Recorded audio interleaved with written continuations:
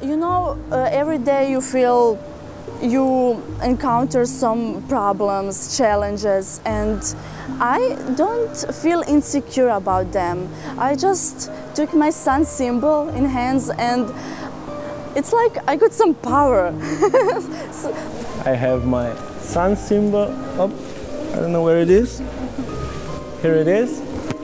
And sometimes I just think about Braco. I just connect with that source, and it just comes into my body, into my aura, and I'm like, yeah, let's go.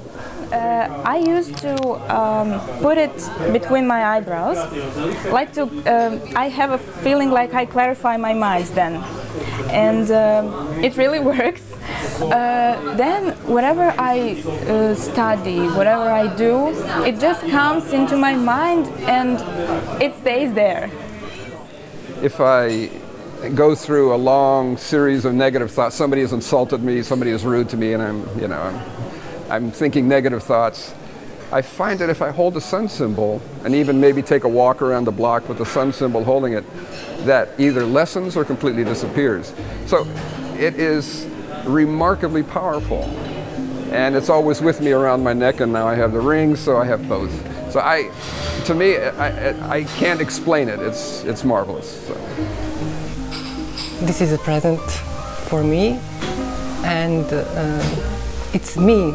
You know, I cannot explain it. It's just me. I have never taken it off from me. When somebody asks me, "What does it mean for you?" and I say, "Just it's me."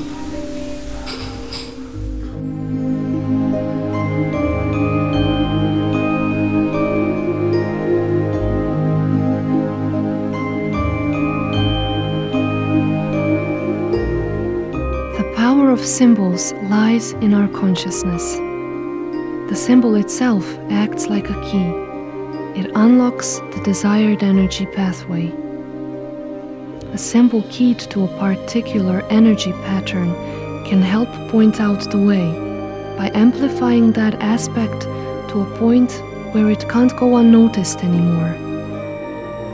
Even unconsciously, a symbol can bring a needed aspect into focus, so that consciousness can go and begin to create that aspect. Symbols offer us support, encouragement. They connect us powerfully with that what they represent. The golden sun symbol represents Braco's gift, and for many, it is a doorway to the light side of life. When I touch the symbol, you know, it's usually when I need Braco with me, and when I touch symbol, I feel like I'm a Srebrnjak. I'm in Onyx room and I'm looking at Braco. That's like I'm traveling, you know, in time or in space, and I'm in the right place, which is actually Srebrnjak, and I get help that I need.